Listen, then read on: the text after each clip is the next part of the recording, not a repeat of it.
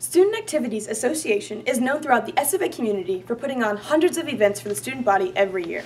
You might find some of these members of the organization pubbing on the yard, handing out their biannual SAA iHeart shirts, or working the movie theater on the weekends.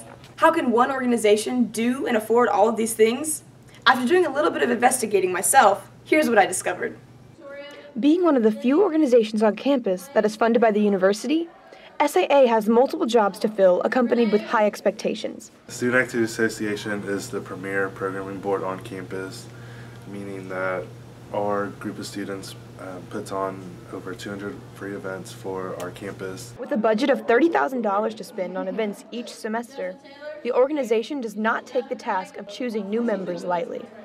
Of the hundreds of students that apply for SAA, only 17% are accepted as members. SAA consists of 60 to 80 members throughout the school year. One of the most important jobs of each of these members is to propose their own event.